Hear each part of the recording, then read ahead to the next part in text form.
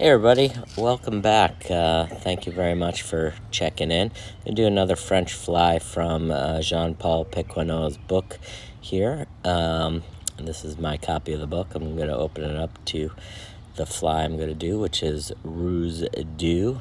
And you can see here he does sizes 10 and 12.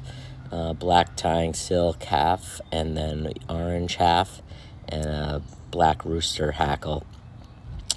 So I'm using kimono for the tying silk black and tire for the orange, and I have a low-grade Metz dyed black cape, and the hook gap size for the hackle seems to be large based on the drawings and the picture of the fly on the front. So at least 1.5, close to 2 times the hook gap here. This is a wet fly hook. It is a wet fly. So starting the black silk there, wrapping a little bit back, a little shy of the midpoint, where I'm going to trap in the orange silk there. Wrapping back to about the halfway point, and then I'm going to wrap the orange silk back to the end of the bend of the end of the shank of the hook, kind of in line with where the barb is. I've mashed it down, but you can sort of still see it there a little bit, and heading back to that point, and then forward back to the waiting black silk.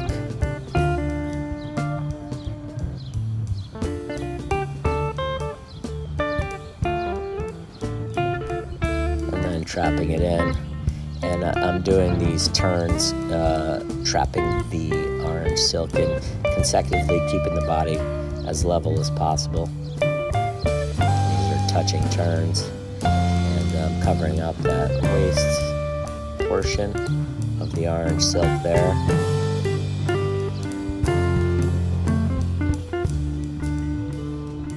The name of the fly implies red, but according to Jean-Paul Pequegnot, most people tie the colored section in the back half with orange. There's a salmon fly version that uses wools, so you know, black and orange or black and red wool for the bodies. I'm having a little trouble with this stem piece of the hackle. I suggest you leave it longer so you can get it than I did. And I'm gonna wrap. I think I do about 2 turns here. Looks like there's 1 and 2. Yeah, and then trap it down. So it's not doesn't seem to be from the pictures to be a heavily hackled fly. It is a wet fly, so I think too much rooster hackle, you know, it's gonna bring it more to the dry zone there. You do want it to get down in the film, so just doing a whip finish here, and I'm gonna break that off. Cut that off, and then break off the excess stem there.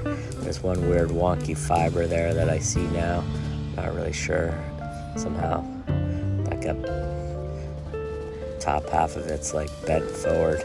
I didn't notice it so much at this time, but I did remove it before taking a picture of the fly here as the finished fly. And there you go. Thank you so much, and take care. Bye.